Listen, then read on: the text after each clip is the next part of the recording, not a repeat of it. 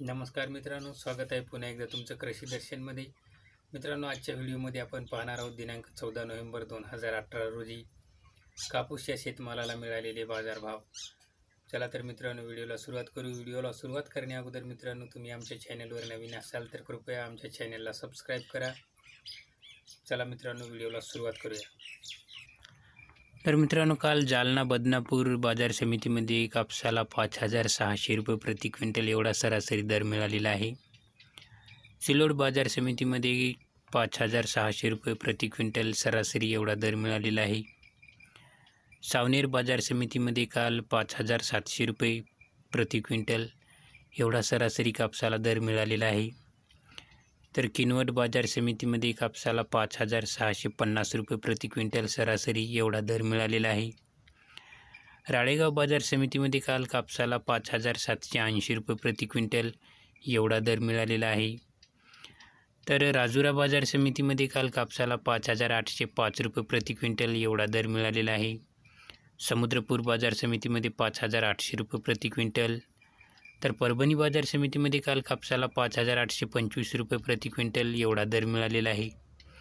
कळमनेर बाजार समितीमध्ये काल कापसाला 5,710 रुपये प्रति क्विंटल एवढा दर मिळालेला आहे. तसेच उमरेड बाजार समितीमध्ये काल कापसाला 5,900 रुपये प्रति क्विंटल हा दर मिळालेला आहे. मनवत बाजार समितीमध्ये काल कापसाला 5,871 रुपये प्रति क्विंटल एवढा दर मिळालेला आहे. देऊळगाव राजा बाजार समितीमध्ये काल कापसाला 5,850 रुपये प्रति क्विंटल एवढा दर मिळालेला आहे. वरोरा बाजार समितीमध्ये काल कापसाला 5,725 रुपये प्रति क्विंटल एवढा दर मिळालेला आहे. भिवापूर बाजार समितीमध्ये काल कापसाला 5,850 रुपये प्रति क्विंटल एवढा दर मिळालेला आहे. यवतमाळ बाजार समितीमध्ये काल कापसाला 5,680 रुपये प्रति क्विंटल एवढा दर मिळालेला आहे.